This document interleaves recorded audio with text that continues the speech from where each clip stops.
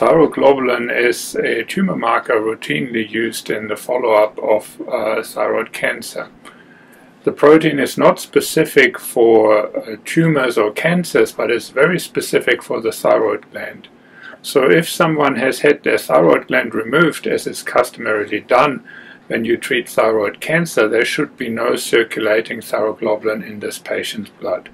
Hence, if the physician measures thyroglobulin in the bloodstream, commonly with an immunometric immunoassay, then he or she can judge whether the patient still has residual tumor or recurrent tumor if the thyroglobulin is detectable, or particularly if it is very high.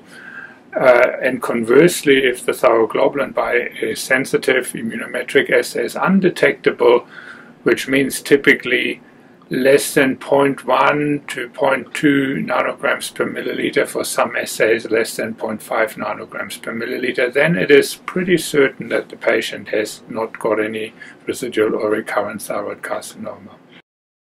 So, as I said, most of the time this testing is done with immunoassays. However, in up to 30% of thyroid cancer patients, there are autoantibodies in the patient's blood against thyroglobulin. And these autoantibodies interfere in thyroglobulin immunoassays. Most likely, when this interference happens, the result which is given by the assay will be false low. So some cases of recurrent or residual cancer may be missed if the standard immunoassays are used. And a lot of energy is expended in laboratory testing to prevent this. So, for example, we would typically always measure these autoantibodies alongside the thyroglobulin to at least get an idea which patient samples may be affected by this false low interference.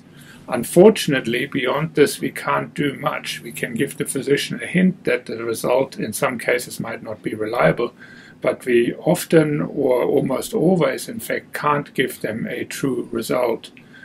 The consequence of this is further investigations, which are much more costly and sometimes invasive.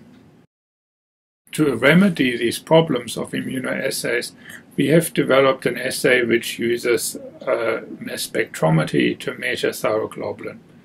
The principal and important thing which happens in this assay is that at the beginning, before we actually measure anything, we digest the patient's serum sample with an enzyme which is, so to speak, an equal opportunity destroyer of proteins. So it will cut all the serum proteins into small pieces. This includes thyroglobulin and any thyroglobulin autoantibodies which may be present. These little pieces are predictable. This enzyme cuts only at certain amino acid sequences, and hence you can predict which fragments of thyroglobulin will be present in the gamish at the end of the digestion. We then use antibodies, assay antibodies on little magnetic beads to fish some of these thyroglobulin-specific fragments out of the whole soup of other protein fragments, clean those beads up, elute the thyroglobulin from the beads, and measure it highly specifically on a mass spectrometer. This allows us to circumvent the problem of the autoantibodies because as they have been all digested, they can no longer interfere with the immunocapture here.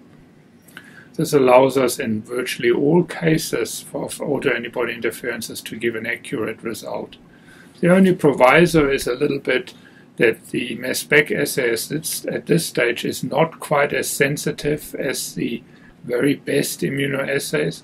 So we would still typically recommend to first measure the patient sample by an immunoassay of the latest flavor, which can measure down to 0.1 nanogram per milliliter, and then ask specifically for testing with the mass spec assay if the antibodies in this assay are positive. So you have this result in the immunoassay which tells you the patient is most likely cured, but you're doubtful because there are autoantibodies, then remeasure it on the mass spectrometer, which has a detection limit of 0.5 nanograms per milliliter.